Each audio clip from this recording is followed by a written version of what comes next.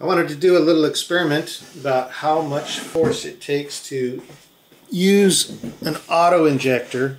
And I have here some expired auto-injectors, which I've written the date on. So let's see what we got here. 2015, 2016. So the last EpiPen I got was from 2014. I still have it around. It's never been used. Then I started getting these Adrenaclicks in 2015, and then I got a set of Adrenaclicks in, well, these are the generic Adrenaclicks. In 2015, 2016, I've got 4 of those, right? And I carry with me my newest Adrenaclick. So what I'm going to do is I'm going to inject into this orange.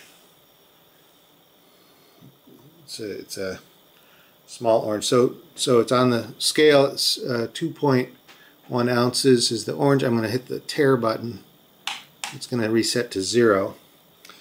And let's go see how much pressure it takes to trigger these auto injectors. So take it out of the case. This one is from 2015.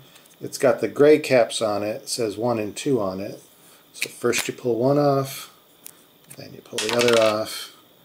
And I'm going to go really slow so we can watch the pressure on the scale. See how much it takes to inject.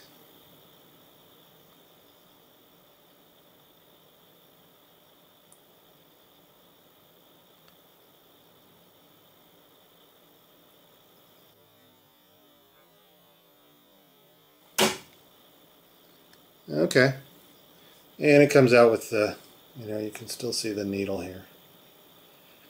Alright, so that was a little bit heavier pressure than I thought it would take. Let's try another one. 2015 vintage, 2 gray caps. Pull off number 1, pull off number 2, and here goes again.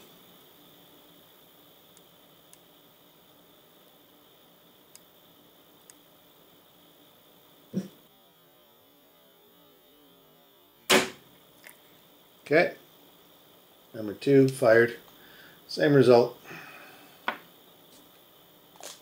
Okay, newer vintage. So the 2 2015s were the same, received at the same time in the same batch.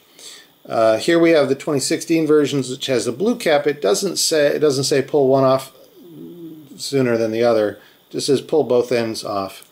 I'm going to pull them off in reverse order this time, just to show that, no big deal. Same difference. Here goes the injection.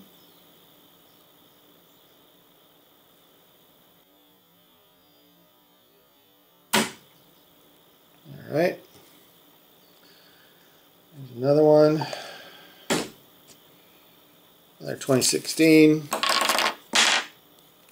Blue caps, pull off one end, pull off the other end. Here we go. This orange is loaded up with epinephrine.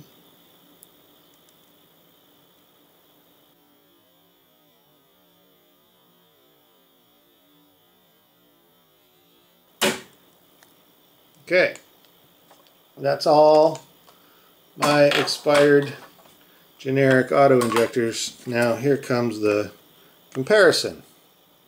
This is a live 2014 vintage EpiPen,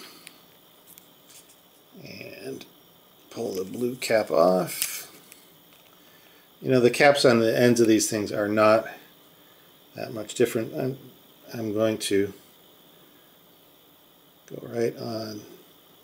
I'm going to go real slow so you can see how much pressure it takes.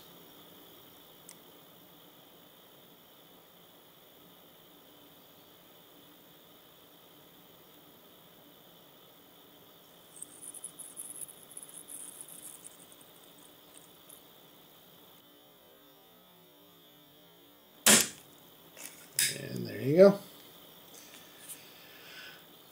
Self-shielding needle. Perfectly safe. That's all there is to it.